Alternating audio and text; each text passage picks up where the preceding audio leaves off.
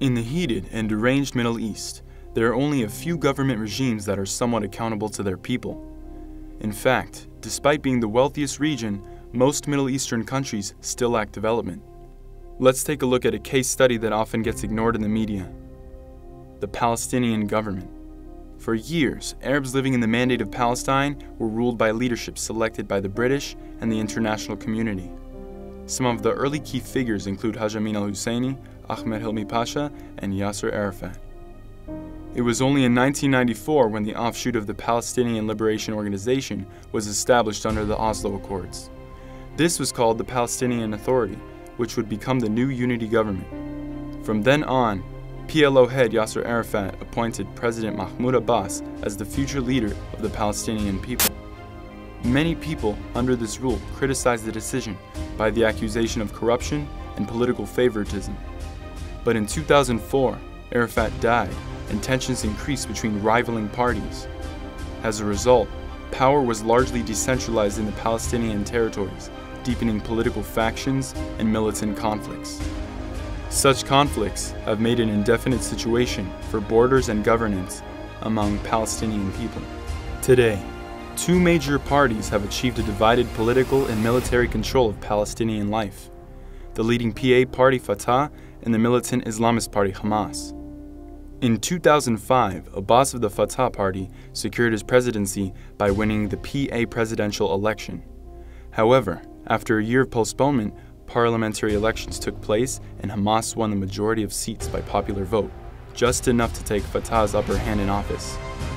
The situation unfolded in a power struggle, and after much conflict to create a uniform rule, the Palestinian territories became divided, with Hamas taking control of the Gaza Strip and Fatah keeping hold of the West Bank.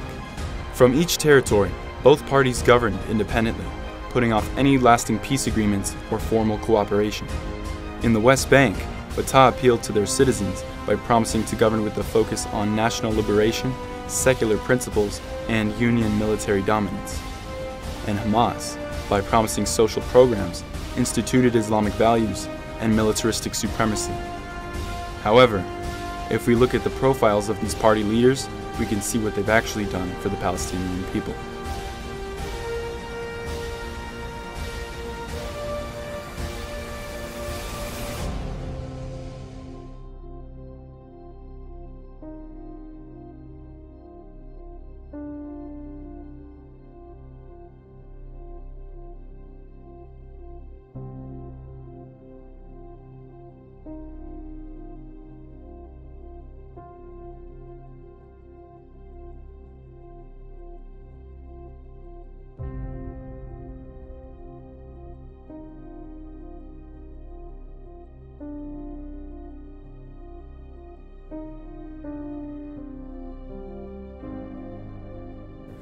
Under each of these politicians, Palestinians have become disempowered and disenfranchised.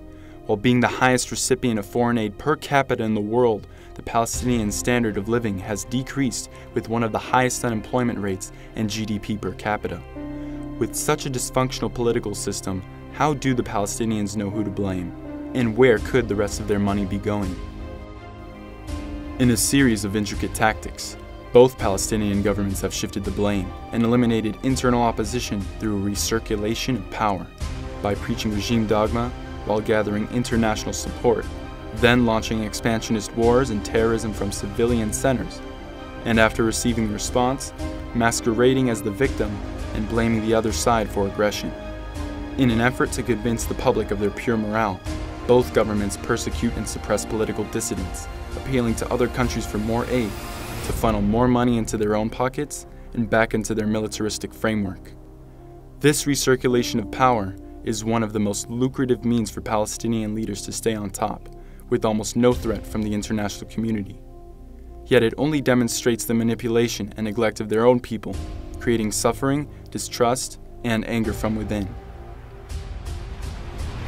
While the corruption is still taking place among the Palestinian Authority and among the Palestinian leadership, that's the clear proof that there is no organization and there is no donors who are trying to create a kind of transparency for the funds that they are transferring to the Palestinian Authority. I think that we, the Palestinians, the corruption of our leadership almost eating us from within. I think that this is a classic Arab Muslim dictatorship. I think that the people are living under a kind of fear. I think that people are afraid to speak out. This is one of the severe violations of human rights, that people has the freedom of speech. Unfortunately, there is no freedom of speech under the Palestinian Authority. Or probably I can say the opposite. There is a huge freedom of speech under the Palestinian Authority, but unfortunately there is no freedoms after the speech. Will the Palestinian leadership ever be held accountable for their corruption?